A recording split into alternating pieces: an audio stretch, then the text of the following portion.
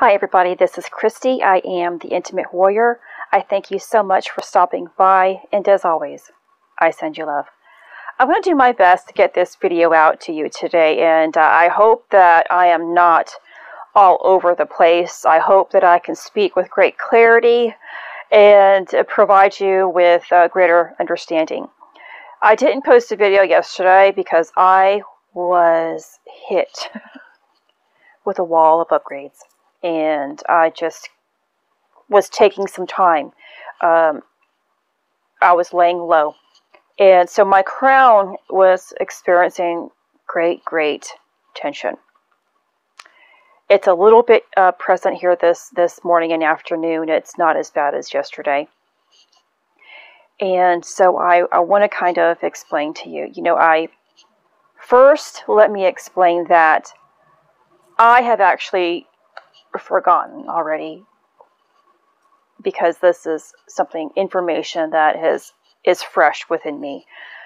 I forgot that I was actually a premature child, and I think I put that in one of my videos, and I'm sorry, I don't recall which one. So I have, been celebrating my birthday, April the 23rd, that was the day that I came out of my mom's birthing canal. My actual due date is August the 18th. And how do I know that? The date was given to me by source. And actually was given to me prior to the Lionsgate portal opening. So that marked my 1-year cycle of accumulating the 12 cell salts. So I was born in April, which means I was premature. I was lacking in the 5 remaining 4 to 5 remaining months of cell salts. So that is something that we have to keep in mind.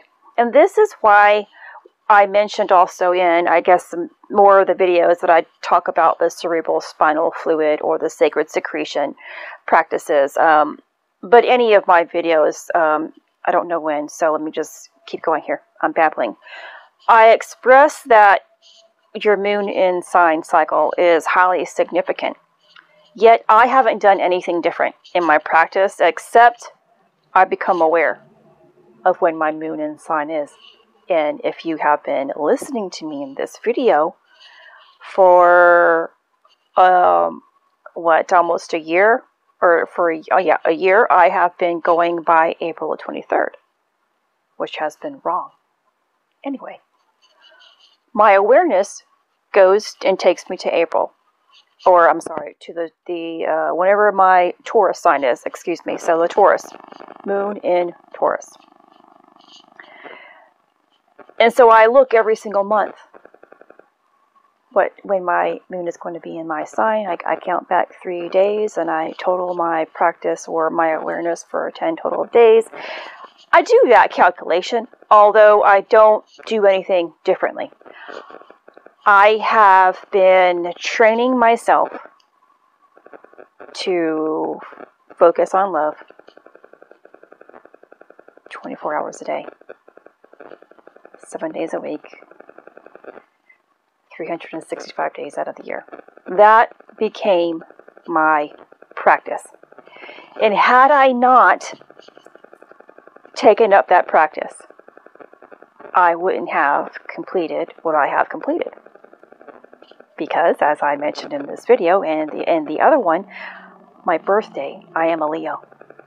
I am a Leo instead of a Taurus.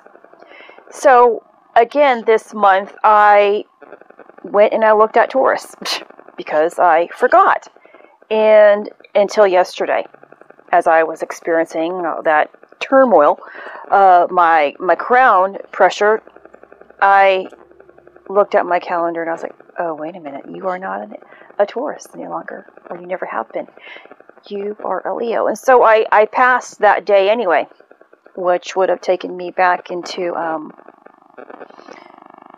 the end of last month, or the first of this month, counting back. So the point is, you don't have to know and focus on your moon in sign. It's it became a fun game for me. You know, it's like when I began my health journey, I ended up downloading the MyFitness app. And I treated it as a game. Every single day, or every time I ate, I added it in. And it became a great excitement that kept me going on, believing in my journey. And that's exactly what finding out when my moon and sign kind of did for me.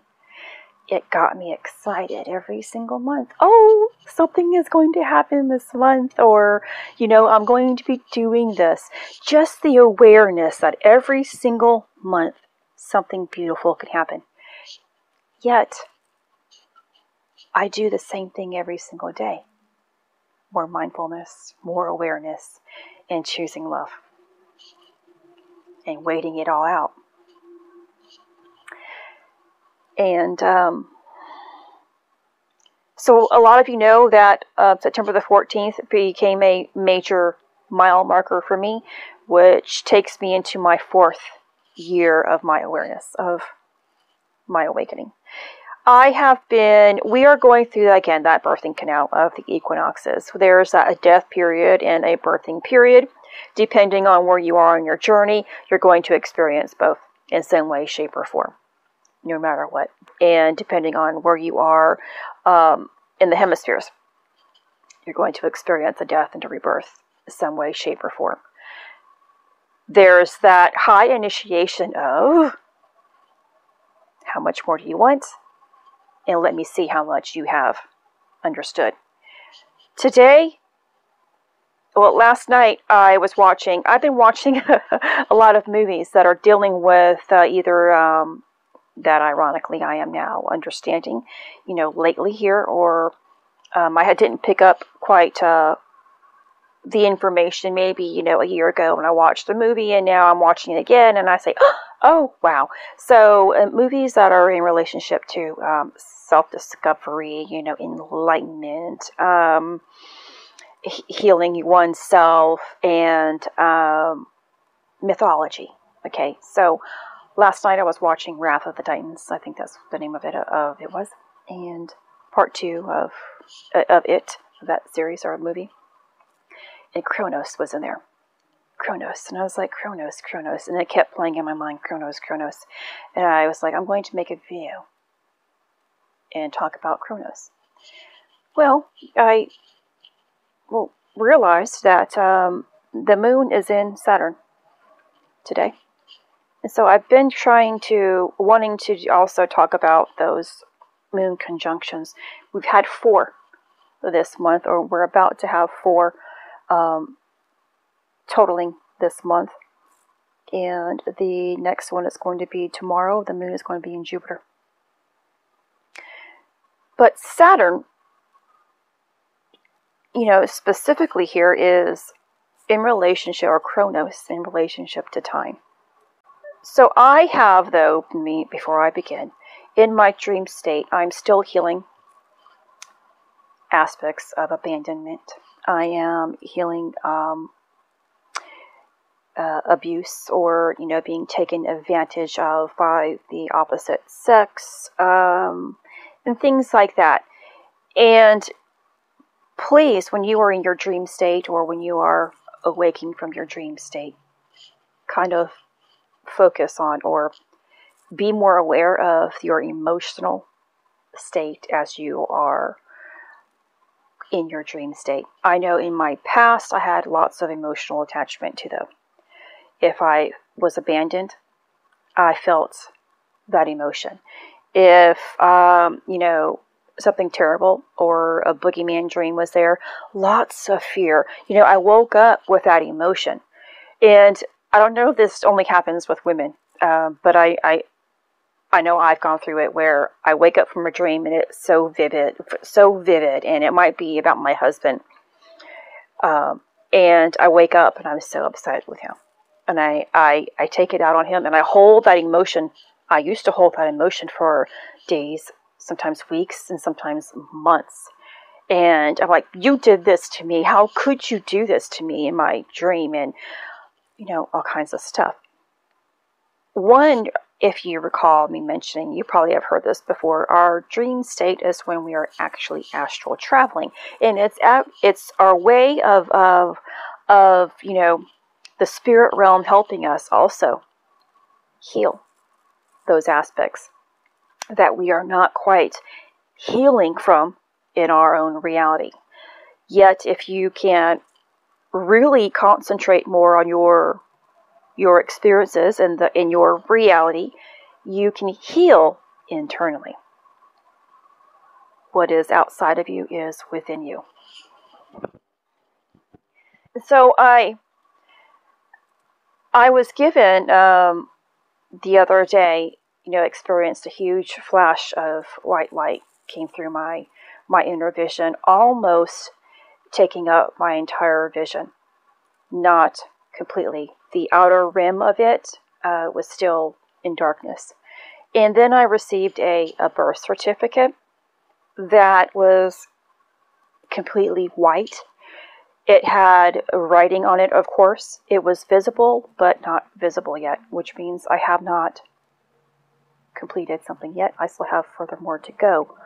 And I ended up seeing this large being so close to me, looking up. If I were sitting down, looking up, and this large being was there, kind of bending down and caressing my right side of my head and hair. The focal point of this being was their medallion, the necklace that they were wearing, and I believe it was imprinted all over their gown. And I've seen this several times in my awakening process, and it's two pyramids or two triangles nestled point to point on top of each other, which looks like an hourglass. Time, which is in relationship to Kronos, even Saturn. Saturn also is in relationship in, if you go through, some mythology and talking and doing some more research, it also is a representation of the Grim Reaper, who holds that sigil, meaning death. With death comes rebirth. Remember. And I don't know, and I can't remember this movie. Yes, I've been watching lots of alien type of movies, and I forget the name of it, so please forgive me. I want to say Contact, but I know it wasn't that, and it could be. I don't know. Well, it's the movie where there are two aliens and look like big hands. Different compared to what I've ever seen an alien to look like. And she was trying to communicate with the aliens, and the way they communicated was with some ink splatter that would come out, and it would make a circle. Well, that appeared to me, just like that, in a circle, from a fog-like state, out of nowhere, in a cloud, just above my crown, to bridge of nose area, and then the sword was given to me the same day, which was going at a slight angle from left of, if you go to the left of the hemisphere of the brain, to the lower right side, I guess, of your shoulder, if you wanted to use that as the type of angle that I'm talking about here, with the crucified Christ at the top where the handle is. And then today, I want to talk about, because all of this is, I hope, going to connect and make sense to you all. Well, when we get to time, because of we are in the moon and Saturn, time compared to Kronos time here, there's Kairos time, I hope I am pronouncing these correctly, and Kronos time. Kairos time is in relationship to right now in this very moment. So whatever it is that you are doing, if you're listening to this video right now, here in this very moment, you are taking in my words. in my experiences. Chronos time is the time that stems from, for example, the time frame that I began to wake up to right now, an X amount of time. And so let's say my message, you have dedicated an X amount of time. Therefore, you're about to receive, like that birth certificate that I have. I was unable to read it. It was up close in my vision, but blurry, which means I was not ready to receive it yet. There's still something going on. And so it means that I am on the cusp of a greater understanding. And I ended up seeing, again, I spoke about in some of my other videos about the CSF, and maybe it's labeled, it's called arachnoid matter, or the meninges, the meninges. And I wanted to talk more about that today because it's highly significant. The pia matter is what births the cerebral spinal fluid. And which talks so you can call the pia matter. It is in relationship to, the Virgin Mary, and it means tender mother. So the pia matter bursts the cerebral spinal fluid, and now which it is going to take place within the arachnoid matter and hooks up to the dura matter. So you have these 3 layers, and of course, what are we? We are in.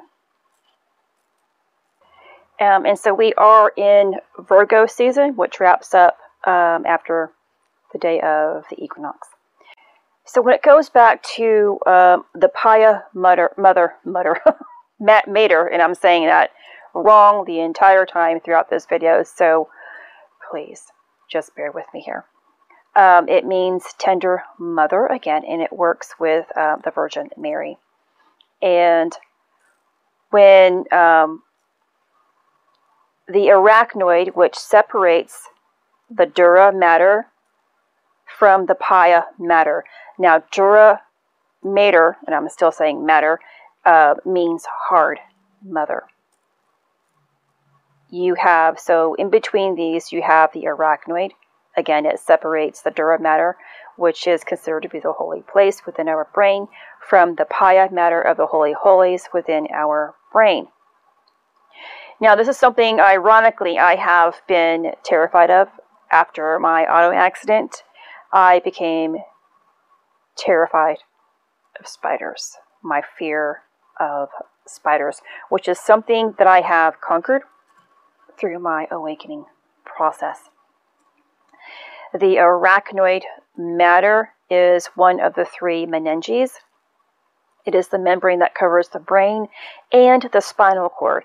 It is interposed between the 2 other meninges in the more superficial, the dura mater and deeper pia matter, and is separated from the pia mater from the subarachnoid space.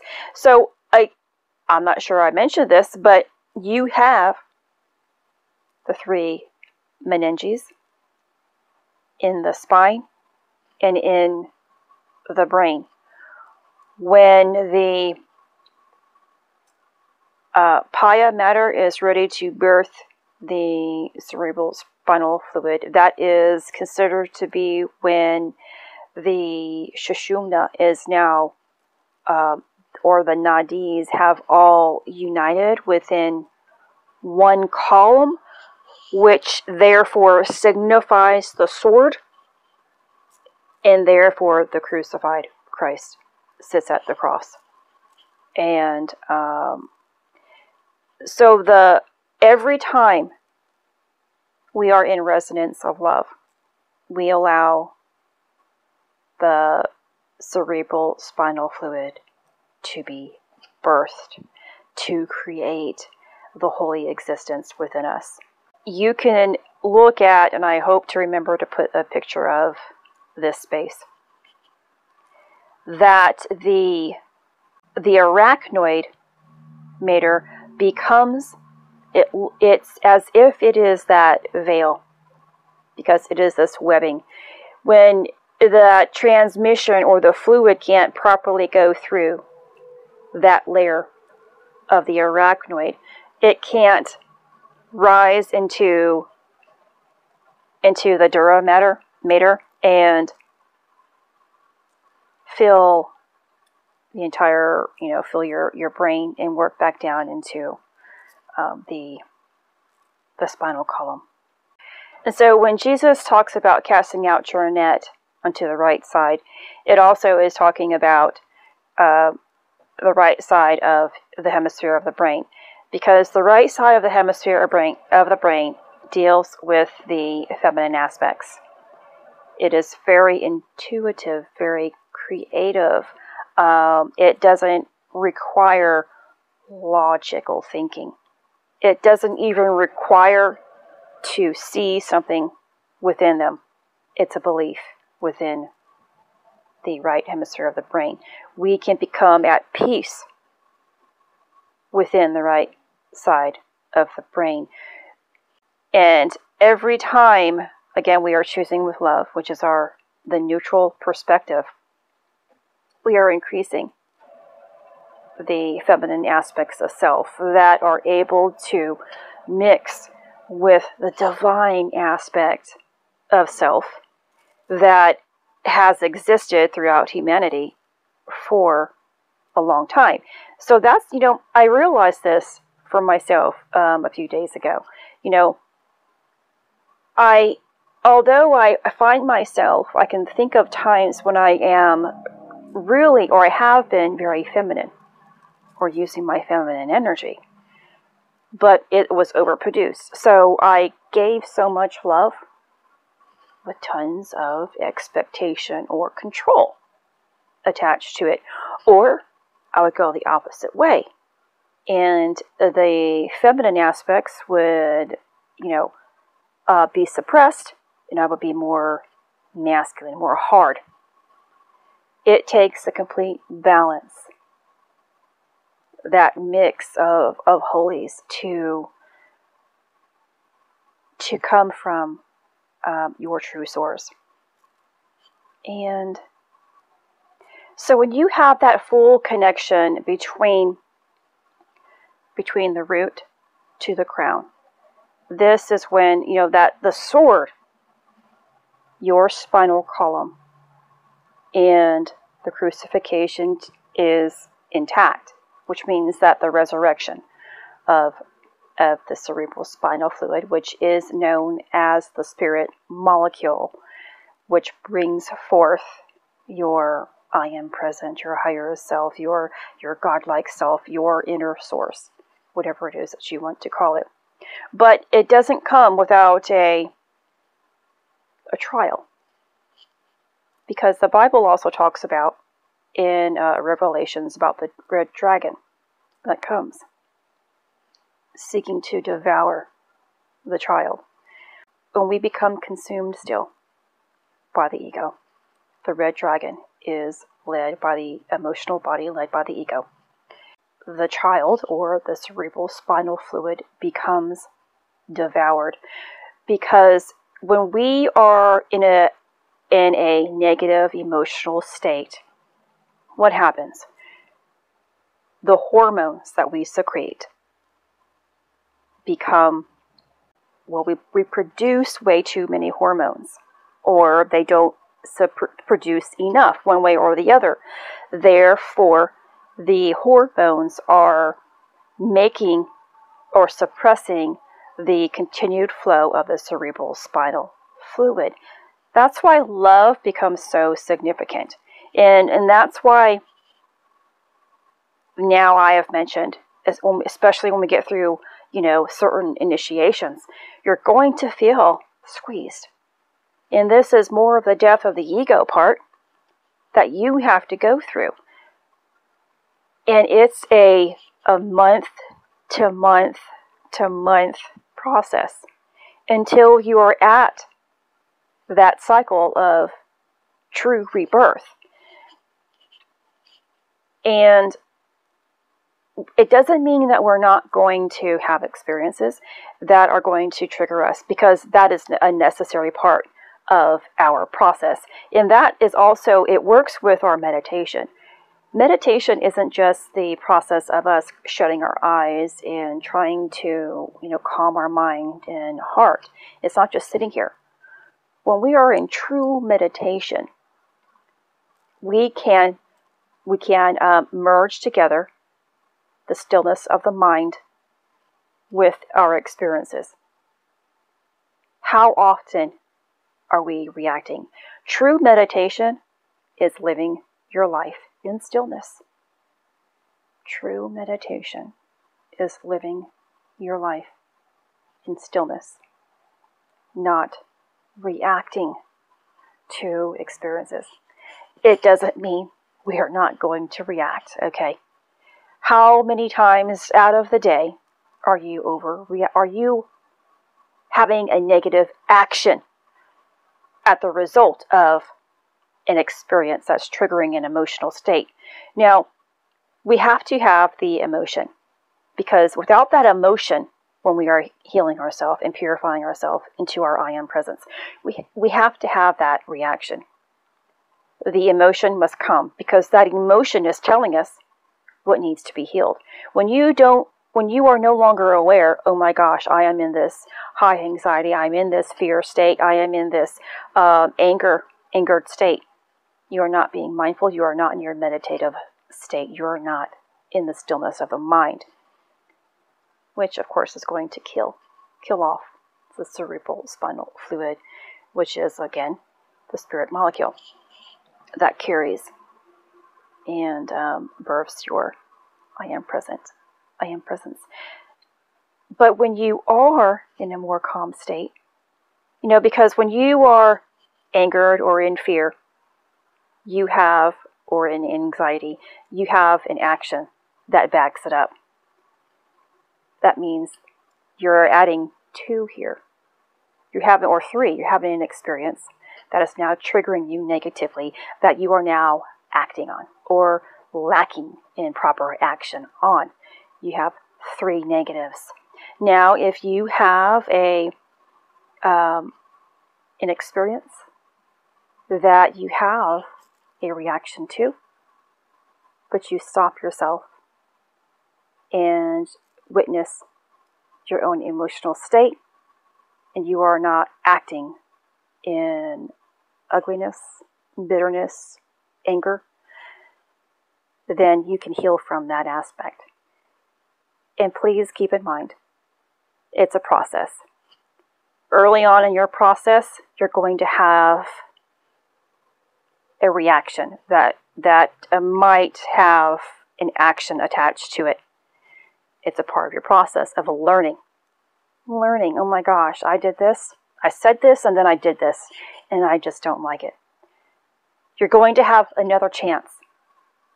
Time is going to give you another opportunity to correct that, or to see yourself in a different state. We're having an experience to prove to ourselves what it is that we want. You are always in control of what it is that you want. And at every given moment of time, you can change your experiences. You can change your life, and you can become anything that you want by being more conscious, more mindful, and more aware of what it is that you are going through, and change it. So I think this is it. So I'm just going to leave it here like this, because I'm still kind of recuperating from the, this crown stuff, and I'm just trying to take it easy. I'm grateful to be able to make this video for you today. I am this month, next month, is, all from summer, from June and until October, is really a significant time in my healing process. I was in my auto accident in June. I got married in September. I had so many surgeries throughout this time frame as well in October. I have lots of healing. I've had other accidents as well. I remembered today that also in June, I guess it was in June, it was probably be on the June 8th or June 9th, which was also the same day. June 9th was the day that I had my auto accident. This was about 4 years ago or 5 years ago. No, 4 years ago, I think. Anyway, it doesn't matter. I fell down the stairs on our way out to our vacation. And I broke my tailbone, and I injured the right side of my body pretty good. And I remember I passed out, and my husband, they got me up and got me comfortable onto a chair where, the blood would rush back into, calm down anyway, and I woke up. I regained consciousness, and I knew I had broken my tailbone, and my shoulder was fine, my body was fine. I was extremely bruised and sore, of course, but I knew there was nothing they can do, excuse me, for my tailbone. It has to heal on its own. And so my husband and I decided to go ahead. I was going to go ahead and take some pain pills, which I already had, so there was no point in going because I knew that's all they're going to do. And we went ahead and went to the beach.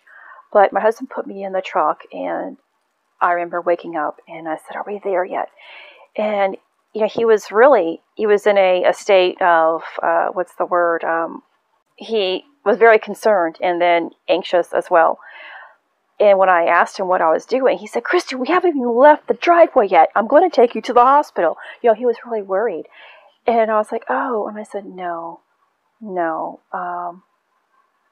I'm fine. Let's just go." And so I kept passing out through our drive because, just the pain of it all. But now, looking back, that was the beginning of my Kundalini activation. Sometimes it takes a highly significant thing, a trauma, to begin the process of something taking place greater in you. Like my auto accident. Again, it was the beginning of me realizing myself that I was in pain, that I have developed lots of fear, limitations, and to teach me about faith and love. It was necessary. Then I became a Beachbody coach. That was necessary. And it taught me about, do I want to belong to something? Of course. Which I didn't like that type of belonging. But it got me focused on personal development, or self-discovery, that is, and healing, which took me to faith, which began the process of me opening up to God, and got me doing those "I'm sorry" letters, which of course was the 4-year anniversary 2 days ago, and I wouldn't be here for any significant milestone. And now, you're going to go through time. Your life is going to ask you to reflect on your timetable here, your life, and see, are you healed from those situations? Can you go back and see a mile marker of when something greater was always trying to connect with you? Or are you always going to be in sorrow and depression, in hate, judgment of it all? When we are going through time here as well, in the process of that judgment, before we are sitting on the throne of God, before we witness God. We are asked to be judged. And now this judgment, this word is a terrible word, because we see judgment as something terrible. Oh, I'm judging you right now of all of your sins. And of course, sins is a terrible word in itself.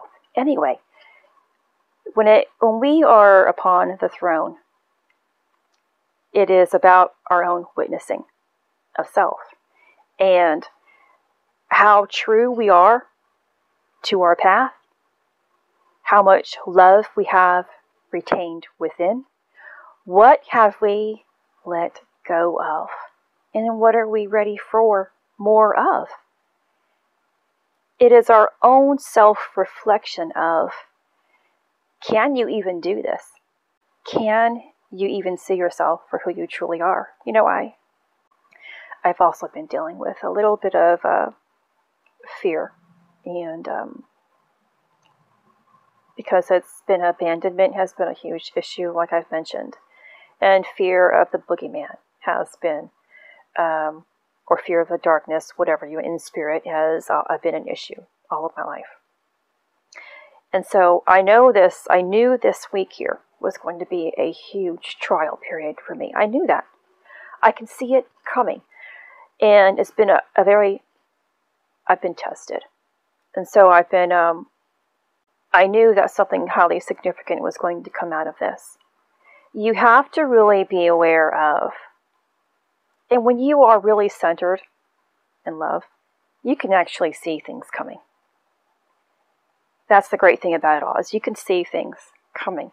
And you can always see, you can judge it as a great initiation into your higher self, a lesson period, a progress period, a transition period. And whatever it is that you think about things, whether good or bad, it's going to be your